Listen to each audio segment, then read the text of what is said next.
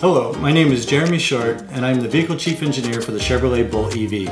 Long before General Motors let me engineer cars and trucks, and even before I got a college degree in engineering, I was a kid who liked math and science. I had a habit of taking things apart and seeing how they work and then trying to put them back together again, with some level of success. I was very interested in cars, especially race cars. I've bought multiple RC cars, I've built them, some gas, some electric, and today I'm going to show you two of them and show you how they are both similar and different from each other. I have two RC cars with me today. One is gas powered and the other is battery electric. So how are the gas and the electric different? Let's start with the energy source. As the name suggests, the gas car uses a liquid fuel which is stored in this fuel tank in the center of the vehicle. This isn't the same gas you put in a passenger car, but it is a liquid fuel and it's used in a similar manner. The liquid fuel has to be mixed with air, which comes through this air filter, and that mixture of fuel and air enter the combustion chamber of the motor. The fuel-air mixture ignites and combusts inside the motor. The pressure created drives a piston, which drives a crankshaft and is connected to the driveline. What's left over we call exhaust, which then exits the motor and travels through this muffler and then out the end pipe and into the atmosphere. The speed of this car is controlled by a mechanical mechanism which is connected to this air valve. This servo motor opens the air valve and allows more air in, which drives more of the fuel-air mixture into the motor.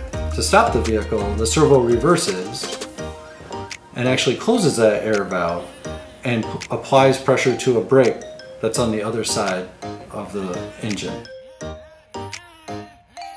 For the electric car, we'll start with the battery, which is where we store the energy for the vehicle. RC battery packs vary, but the ones I use are 7.4 volts and around 5,000 milliamp hour, or about 37 watt hours of capacity.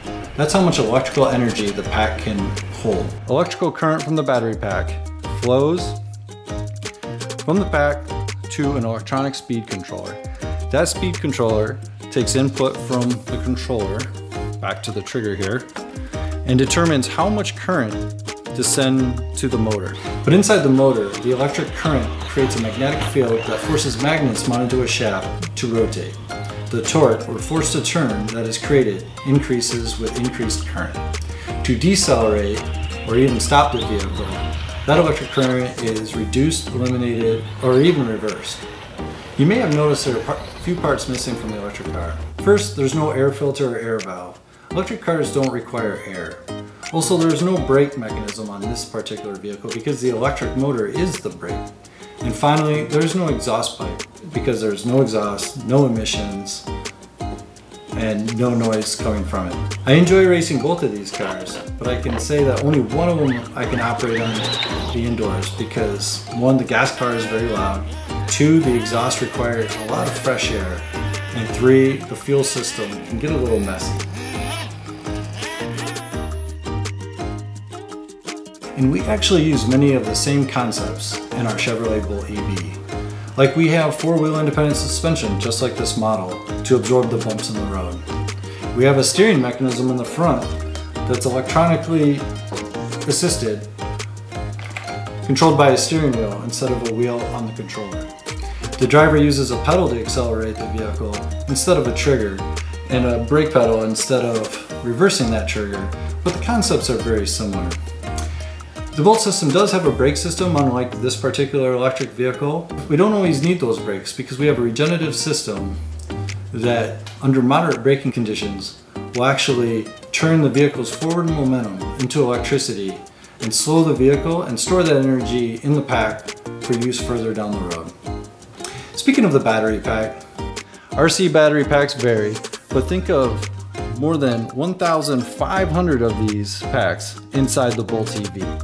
Much like the RC model and in the Bolt EV, electrical energy flows from the pack into an electronic speed controller that controls the amount of current that goes into our motor and controls the speed at which we travel down the road.